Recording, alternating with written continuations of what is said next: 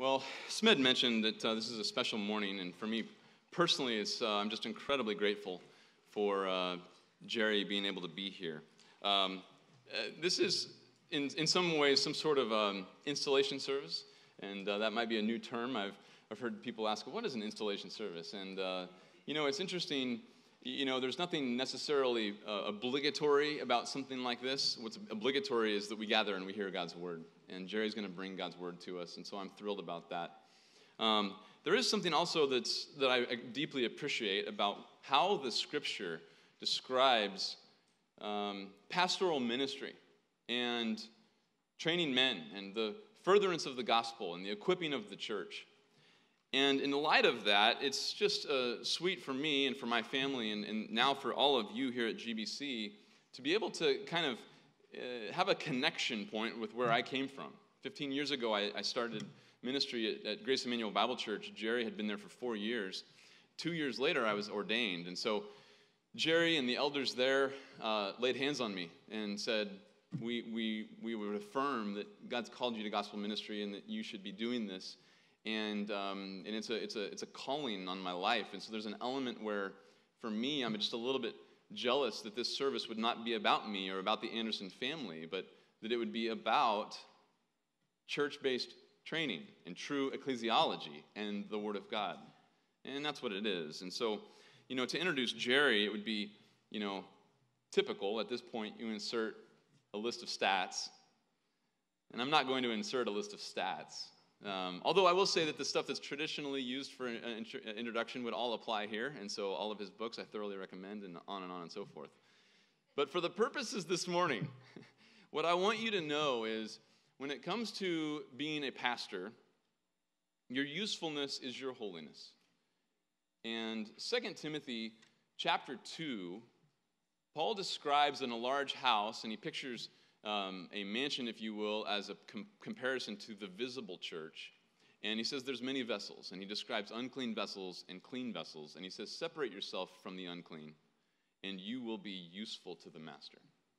And so as a pastor, just like any of us as Christians, your usefulness is your holiness. And so I think the greatest way I can introduce Jerry is just to be able to say without any exaggeration, Jerry's mentorship, his friendship, his preaching, his discipleship of me, the time that he's given to me personally for my own growth as a Christian, as a husband, as a dad, as a pastor, and my own growth in Christ-likeness, probably second only to my own father.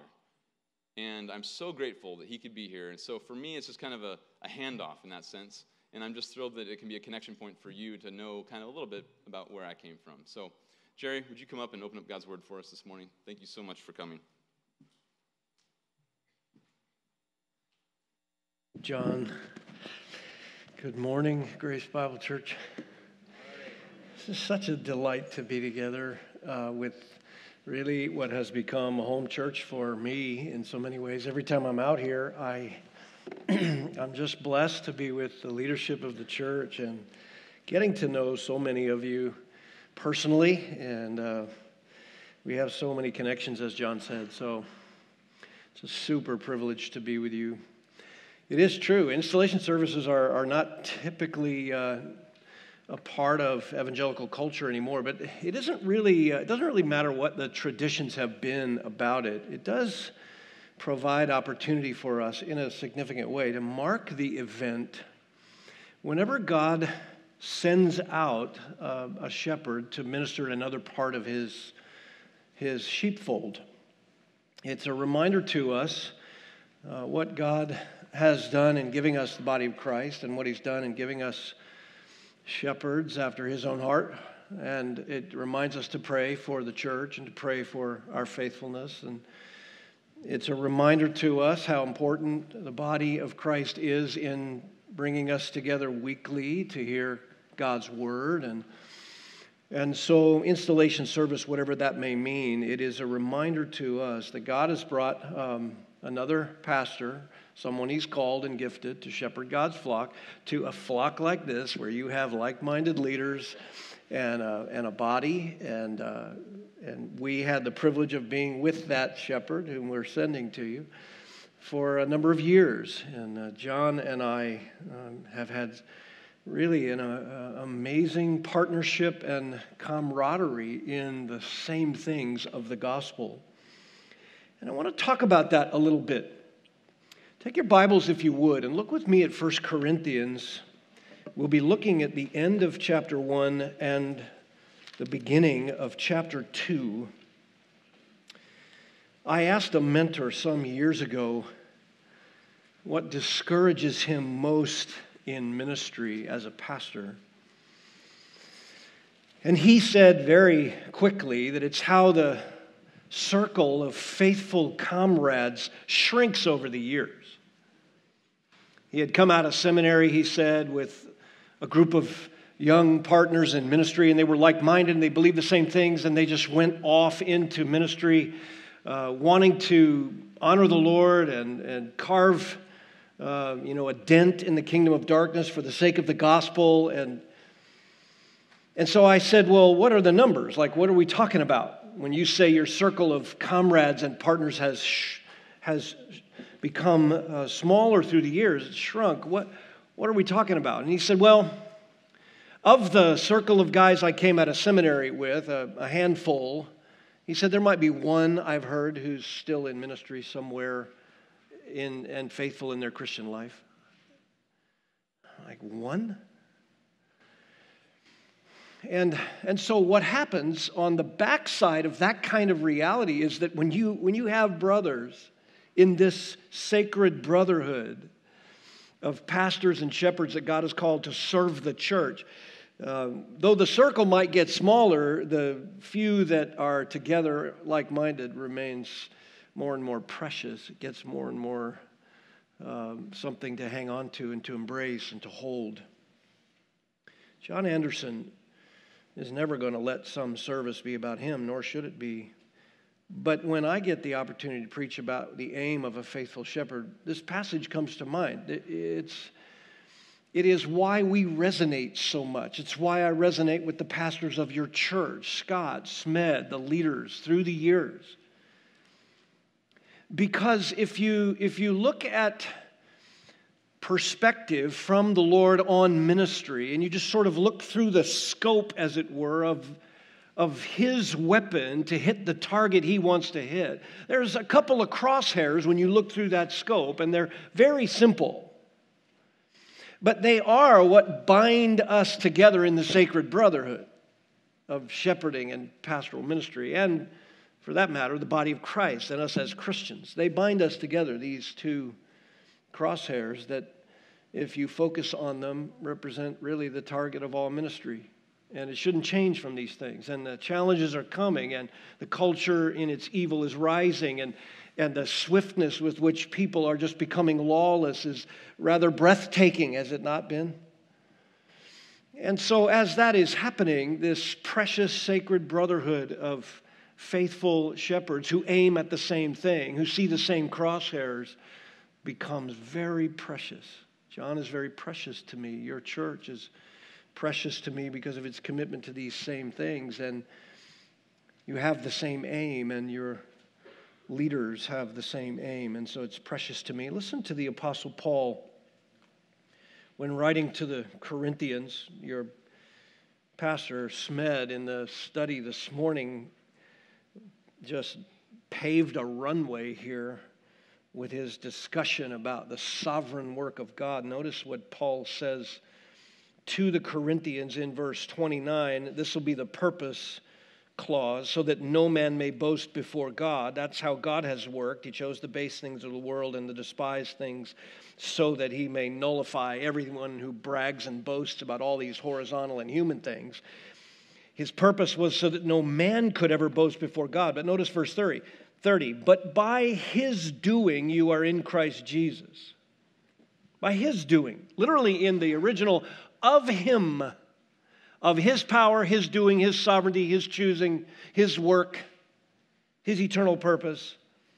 That's how you got to be in Christ Jesus, who then became to us all of these things: wisdom from God, righteousness, sanctification, and redemption, So that just as it is written, let him who boasts boast in the Lord. That's right. Our boast is upward. Our boast is of the eternal one. Our boast is of the one who brought us wisdom and righteousness and sanctification and redemption. And what did that result in? That's crosshair number one. The theological undergirding is that all of this takes place by what the Lord wants to do and what he alone can do. And what is the result? Well, that's the second crosshair. Paul immediately launches in chapter 2 into this statement. When I came to you, therefore, brethren, I did not come this way, but I came this way. I did not do these things, which is what you would have wanted, but I did these things, this thing alone. Why? Because I didn't want you to believe in something that would destroy your life. I wanted you to believe in only one thing. And so I want to talk about the faithful shepherd's only aim here. And these two crosshairs of ministry. One is the theological underpinning, and the other is the outworking of it. There's no other way to look at this. What is the faithful shepherd's only aim? His first crosshair is to boast only in God's power. Why did we end up with pragmatism for so long, so many decades? Why? Why did evangelicalism? You ever look at that? You ever look at how we got where we are? And why we suffered so much of a circus act and so much powerlessness in evangelicalism for several decades? I watched it for 4 decades. How did we get there? Because we lost sight of what God was targeting. We did not look through his scope. We didn't see his crosshairs. We abandoned this first aim. To boast only in God's power. Paul says it just before he talks about his second very practical crosshair. Verse 30 of chapter 1, by his doing you are in Christ Jesus. It is a contrast with man's inability, which Smedley brought out so clearly in the early equipping hour. But look back at chapter 1, verse 21. He had said it, since in the wisdom of God, the world through its wisdom did not come to know God. That is a statement of absolute inability, as we heard earlier. Verse 26, consider your calling, brethren. There were not many wise according to the flesh, not many noble. That's right. You don't get there by pedigree or some human achievement. You don't get there by a trophy case or being an intellectual or some great career or grandparents that prayed for you and they were in Christ, or you went to church all your life. You don't get there by any of those things. Nothing that someone else on a horizontal level may think of you will get you there. Verse 27, but it is the foolish things that God has chosen, the weak things. What does that mean? Everything that the world would look at and say, that is utter foolishness, ridiculousness. Spiritual power, a man on a cross, a substitute for sin. Are you kidding? Maybe it was humanitarian. Maybe he thought he was dying for people, but what nonsense. But God has chosen that nonsense to the world to be the thing that saves. The only thing that saves by his power. For you grammar students, it's a genitive of origin here. Of him you are in Christ Jesus. We could say it this way. God is the sole ground and origin of all things, and it is by him alone that we exist in Christ Jesus. That would be an expanded way of saying that. New creation in Christ. A postmodernist sort of person would profess Christ, but he'd have us believe that you reach out to the disenfranchised masses by allowing them to bring with them some of their horizontal baggage. No. Paul silences all such arrogance by noting that being in Christ Jesus is the only true source of all knowledge from God. Notice the relative clauses here. He is our revelation. He became to us wisdom from God. That's right. Your mind was opened supernaturally. Have you ever thought about that? I was sitting there as Smedley was studying that issue, and I was reading the scriptures, and I read a little further in Ecclesiastes from his intro section. And I was marveling while sitting there because he was hammering home the issue that it is God's power alone. And he said, it's God that illumines your mind. We have the mind of Christ. He was launching into 1 Corinthians 2. And I was reading Ecclesiastes and I was thinking, wow, I actually gravitate toward the scriptures that I'm reading. My mind is open to the truthfulness of it. I'm inclined to have it convict my heart. I'm no longer railing against it. That is a miracle. When you open the scriptures to study them or read them, you must understand that when you walk away inclined to the text you just read, that is a miracle. Impossible without the power of God. Christ becomes our revelation, wisdom from God by his power alone. We made that mistake. Pragmatists made that mistake. Years ago, the idea that you could ask somebody, what do you want in a church?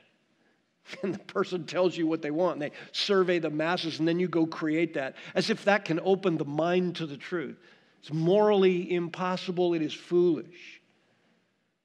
Christ has to become our wisdom from God, and the only way for that to happen is for God to open your mind to this great Savior, this great revelation.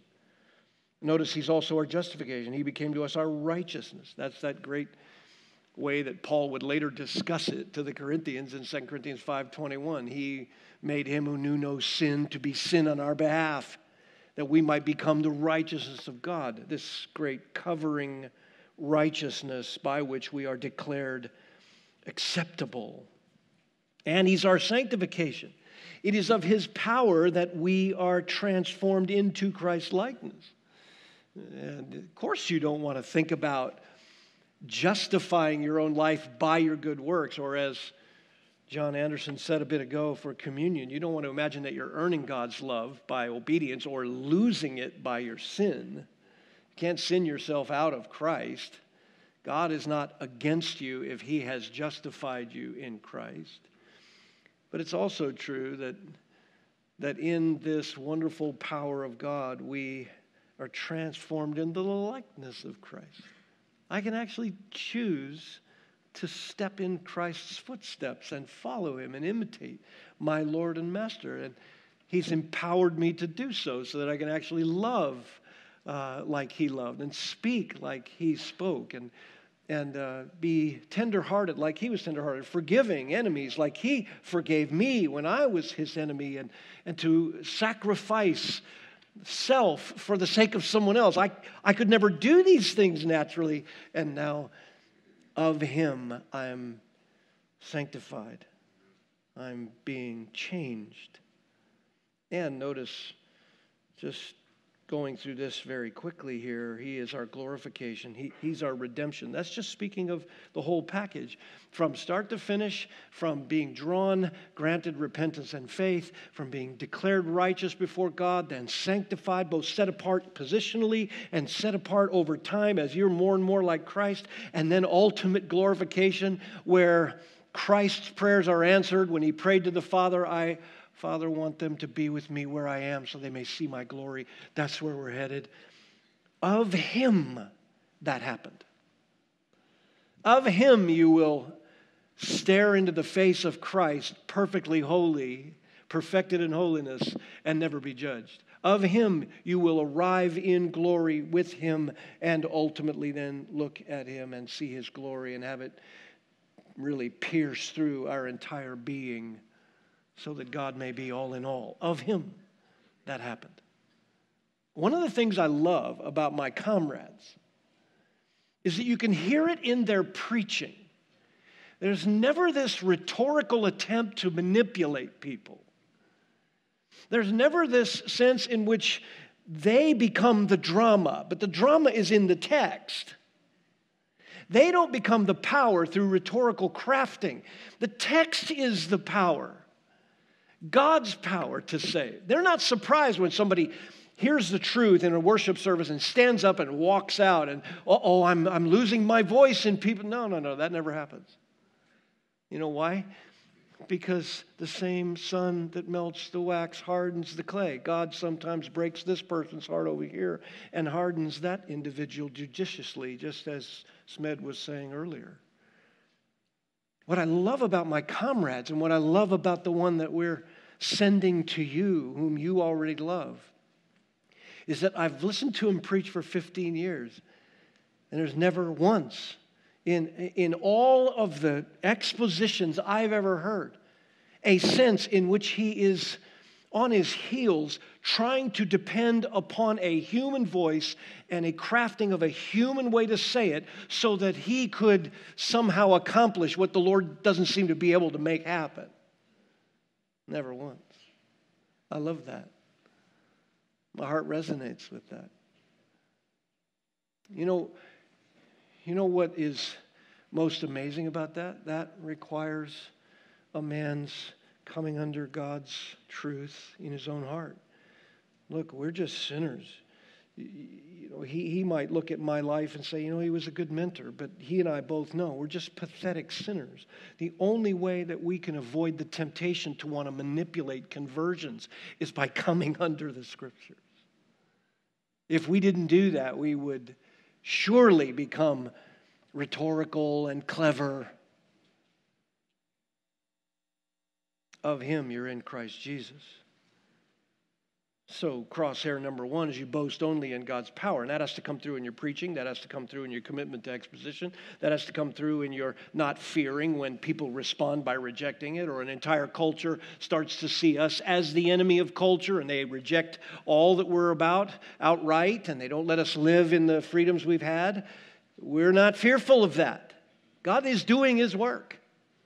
We might end up completely isolated, put on an island somewhere, forced into seclusion, running into the hills to protect our children. Who knows? Who knows? We don't change anything about our theological underpinning. Of him, we're in Christ Jesus. And you know he's saving? As culture gets darker, the light gets brighter, and there's more testimonies that are coming. I loved seeing the faces of a couple that came back to our church after a job had taken them away for a while, and they recently came back. And I was reminded once again of the kindness of God, because this gal grew up in Judaism, practicing Judaism. And her husband was a believer, but he'd had a tough time being married to an unbeliever and someone that was practicing Judaism, and he got all marginal in his faith. But I was reminded that one Sunday while preaching the book of Romans, I was in chapter 2, verse 17, where Israel is being chided by God because they think they're going to get partiality when they get to glory because they were Jews and had the law. And basically, Paul says, you're just hypocrites because you preach that everybody shouldn't steal, but you steal. You preach that they shouldn't commit adultery, but you commit adultery. She came up to me after the service just sobbing and just said, I just came to Christ in that passage. I mean, that's just the Lord. He's doing the work. And he's going to continue to do it. We should not fear because of him, Christians are in Christ Jesus. But then the second crosshair flows out of it, and it's exactly why when you look through the scope of this passage, you see the target that God is after. Not only is our faithful aim to be that we boast only in the power of God, but secondly, our aim is to proclaim only what he has said. Now watch how Paul does this. So because that's the case, then just as it is written, verse 31 of chapter 1, let him who boast, boast in the Lord. And therefore, when I came to you, brethren, look what he says. I didn't come to you with superiority of speech or of sophistry, literally, the esoteric way of communicating of the day, wisdom, when I was proclaiming to you the testimony of God. Familiar words, verse 2, I determined to know nothing among you except Jesus Christ and him crucified. I personally was with you in weakness and in fear and in much trembling. And my message and my preaching were not in coercive or persuasive words of wisdom, but in the demonstration of the Spirit and of power. And you look through God's scope in this text, and you see what the Apostle Paul has, by God's inspiration, written here, and you see the target in verse 5, so that your faith will not rest on the wisdom of men, but on the power of God. That is why a leadership, and therefore the church body, when you proclaim the gospel in your sphere of influence, that is why we only say what God has said. Man, we are prone to opinions, aren't we? We hang so much baggage on the clear message of truth. Why? We love to talk and opinionize. And once we got these in our hands, we could do it faster and more often, and we hit send all the time, and it's just going out into the ethernet, opinion upon opinion upon opinion. One young man who was on the rise in the blogosphere he was writing on every subject you can imagine. I knew the man was in his early 20s. This young kid to me. So I wrote him privately. Said, hey, he had weighed in on some issue that I had been involved in at some length, though nameless, thankfully. It's good to be nameless on the internet. I had some behind-the-scenes involvement, but anonymity on the internet it's a wonderful thing. But I wrote him privately, and I went through all of his statements, and I said, these are the facts. Okay, here's what you said. Well, these are the facts. Here's what you said. Well, these are the facts. And at the end, I said, brother, probably not best for you to give the culture what it wants and weigh in and opinionize on things when you're completely unaware of all that actually happened. I'll never forget, he wrote me back, hey, thank you, Pastor. Yeah, I don't really know anything about it. I just thought I'd weigh in. That's what he said. That is the evangelical culture a lot of the time. I just thought I'd weigh in. Why? Because I can. Right. I get it. You can. You young people invented the technology, and so you can use it faster than lightning. I have a lot of grandkids that have faster thumbs than I. It's amazing. But maybe you didn't stop to think of whether you should weigh in. I'll never forget, my wife called me one day and she said, dear, this person that was of note said she was talking to her wife, to the man's wife, and the woman said, I'm writing a book. And she said, really, what are you writing a book about? Oh, how to raise teenagers. She said, your oldest is 9. She said, yeah, the publisher wants an objective viewpoint. Oh, wow, okay. I had no idea. Neither do you. Why is that important to say? Because the sacred brotherhood of faithful shepherds and faithful churches ought to be thinking about how Paul says it here. Notice, first of all, when he talks about proclaiming only what God has said, he took his human preeminence out of it, human significance out of it. When I came to you, brethren, I didn't come with superiority of speech or of wisdom. But notice, first of all, he's just saying, I didn't come to you the way that the culture around you comes to you and the way that you stand for hours and listen to all these esoteric arguments from all these philosophers of the day. I didn't come to you like that. In fact, I wasn't about to flaunt the things that would feed you what you wanted. Notice, superiority of speech or of wisdom. Literally, I didn't come according to the lofty statements and clever speech techniques of the day. I brought none of them.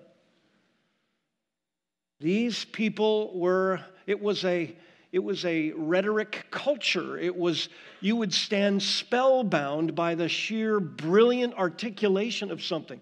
Today, we're all about digital this and pictures that and explosions over here. I get it. Cultures shift and change as to what influences them. But in that day, much like it is today when people get online and they appreciate someone for the spectacle that they are, and the drama is with the speaker, that was exactly where Paul's culture was at. And people would bring these lofty expressions that made the communicator seem far above the intelligence of the average person. And so everyone stood spellbound by that.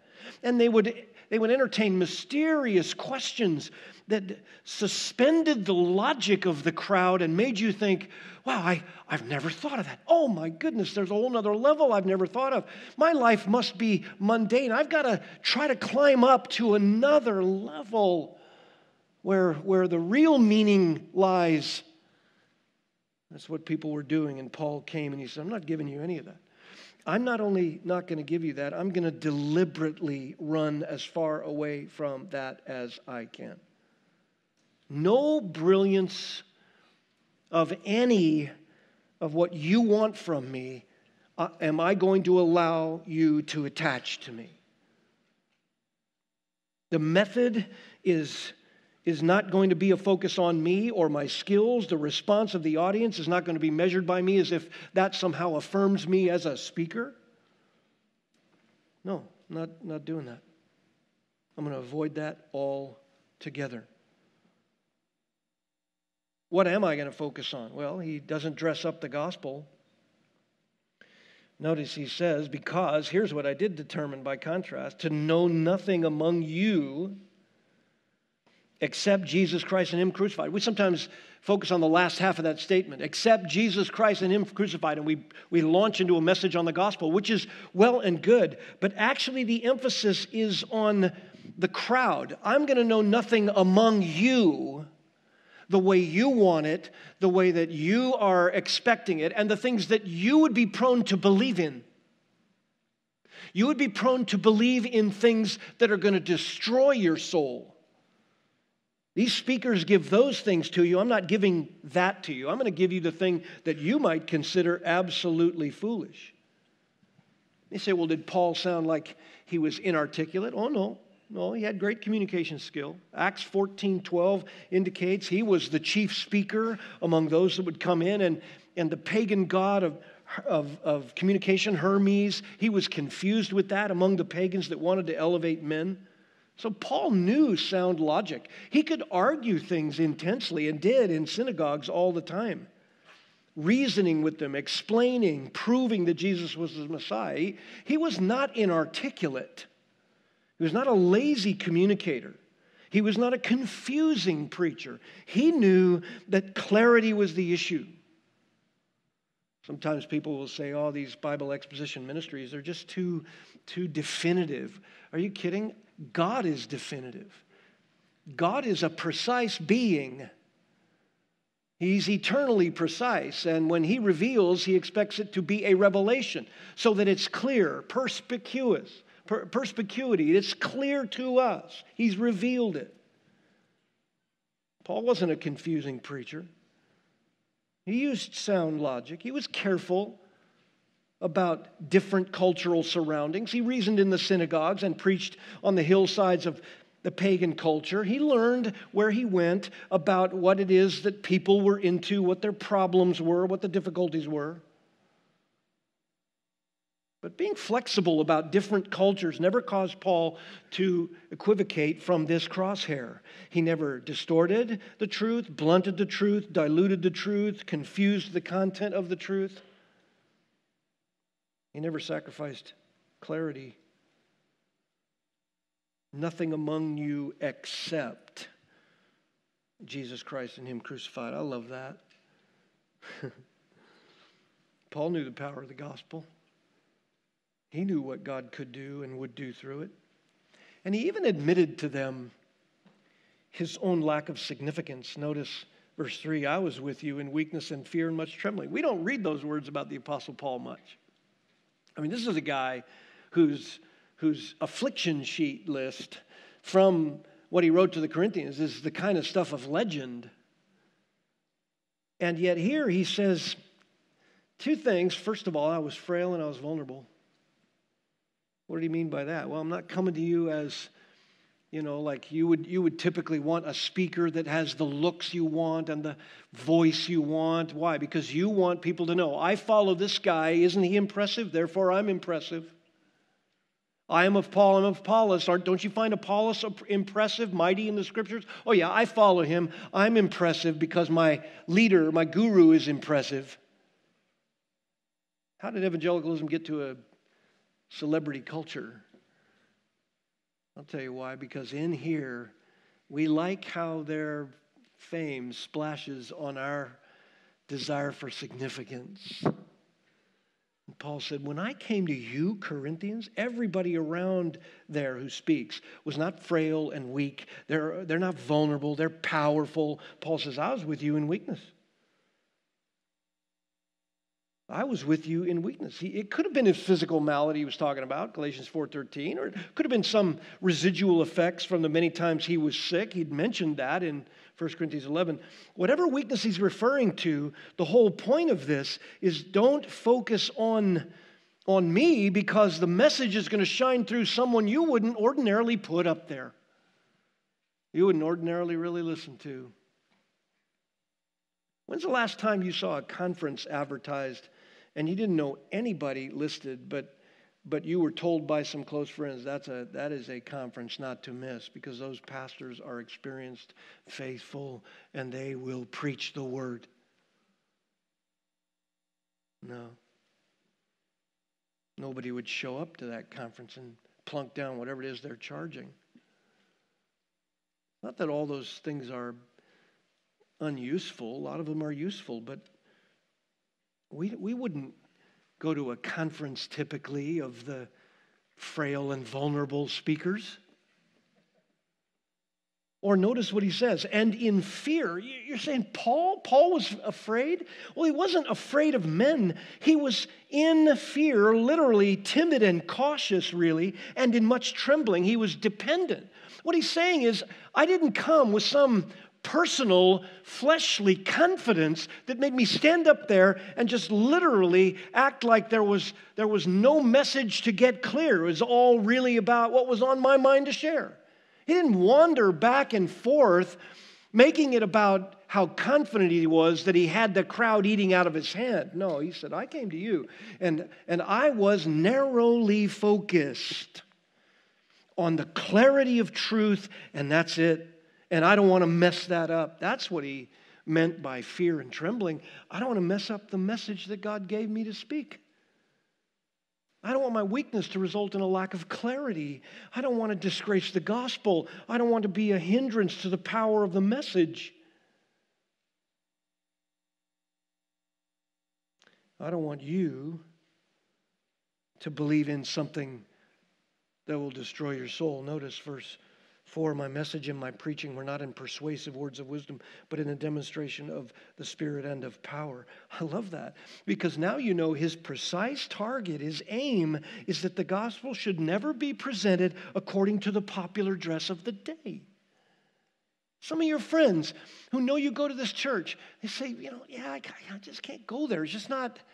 It's too narrow. It's too definitive. They're in your life. Everybody's in each other's life. This makes me uncomfortable. It's not really like, I go to this big mega church and it's fine. Everything's great. I can go in and go out. I hear the truth and I can leave. Paul says, look, I'm not going to do what's fashionable. I'm not going to do what puts man on display. I'm not going to do what elevates the trendy cultural devices of contemporary life.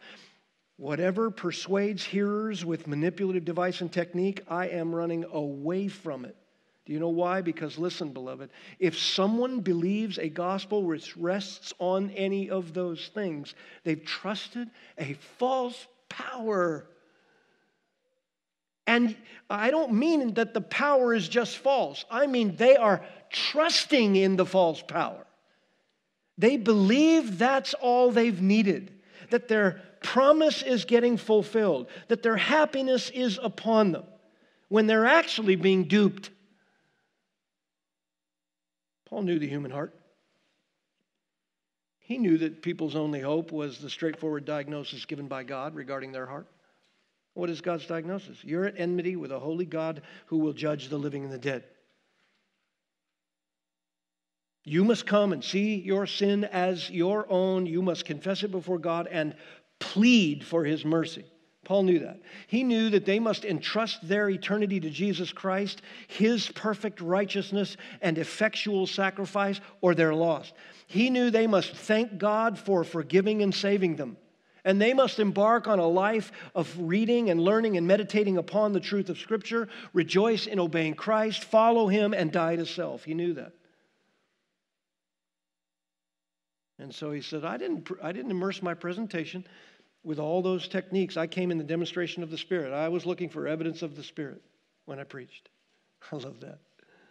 People say to me all the time, how do you know, how do you gain assurance? Well, just look for evidence of the Spirit of God. What does the Bible say is the evidence of the Spirit of God?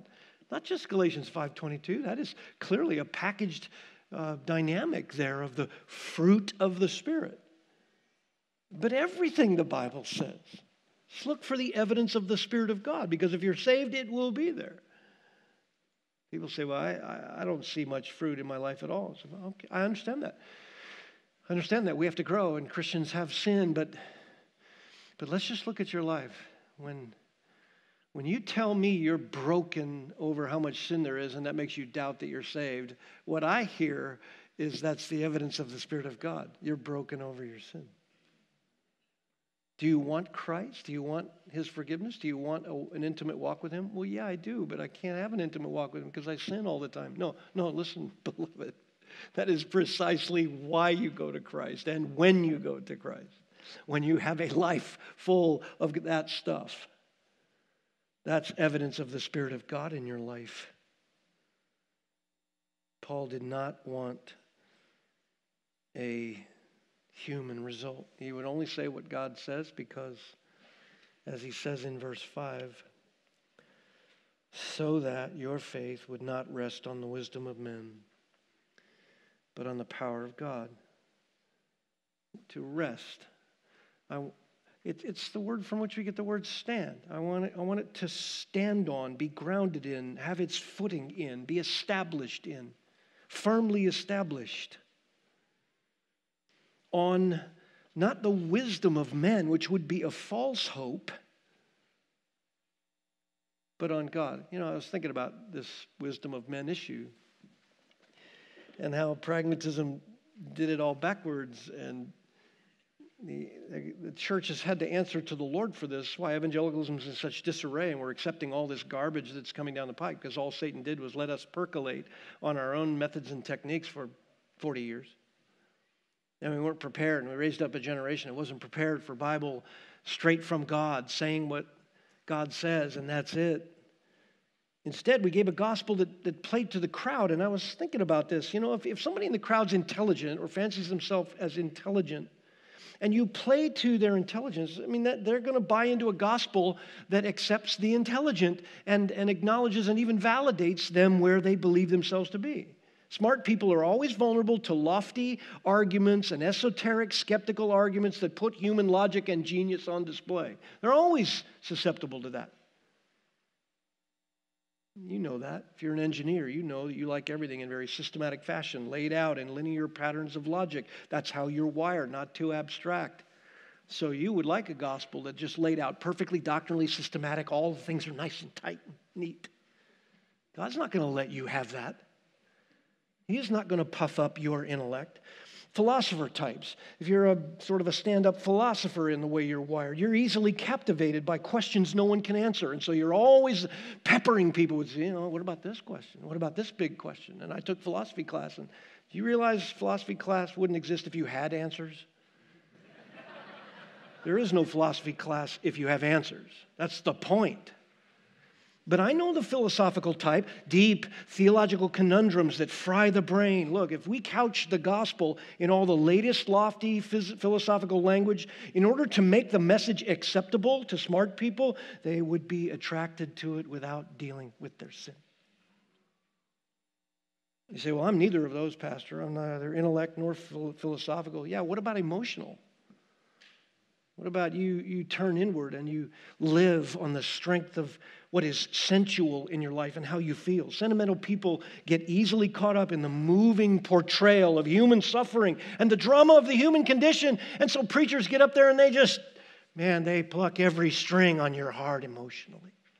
And you walk away and say, I met God today. Really? What about your sin? You didn't meet God today. You had an emotional experience. Music doesn't save you. Your favorite songs, even with good theology, are not equal to being close with God. Do you know what the highest form of worship is?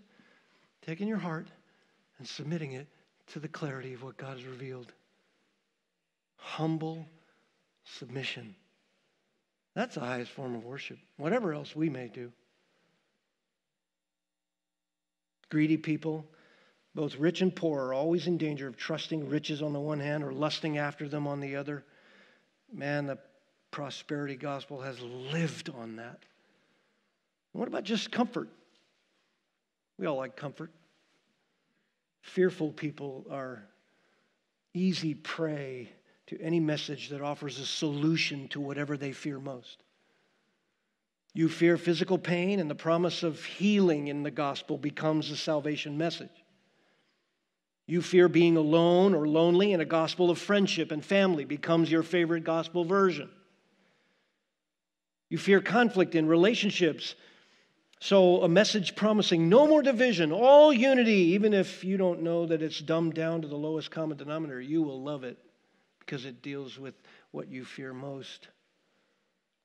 You fear living in a world that's different than the culture we've had, where poverty and crime and disease and immorality and hopelessness are gone. Well, you're going to run after a gospel that guarantees a community where there's a level of peace, and you will have rested on the wisdom of men.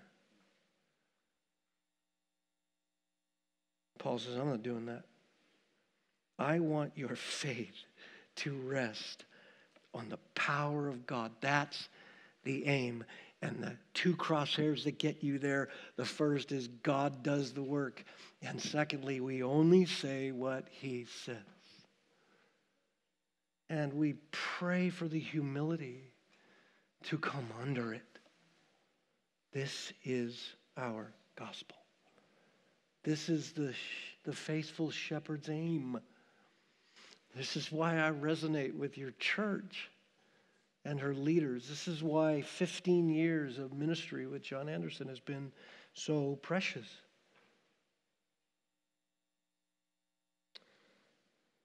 Bow with me.